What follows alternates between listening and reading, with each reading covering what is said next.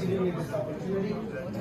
Hello, I am Atanu from Bangladesh and I am a student at GMC Legal Cafe. Our topic is red culture and green development. I'll try to speak casually, so let's be real.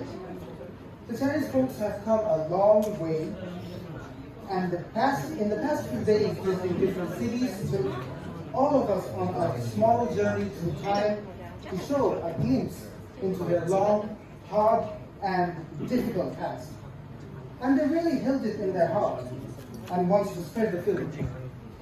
I believe that the real goal behind this is to influence the younger generation to log into the different fields of business, research, industrial production as small steps towards a greater goal of building a better country.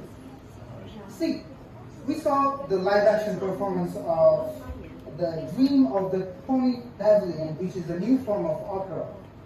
Now, that was a huge tourist attraction. And that could be a huge business, and we should know that it was just made by the local people and organized and maintained by the local people. It can be a very sustainable, and so much so that it can have a significant impact in tourism and in turn the economy, at least to benefit the future lives.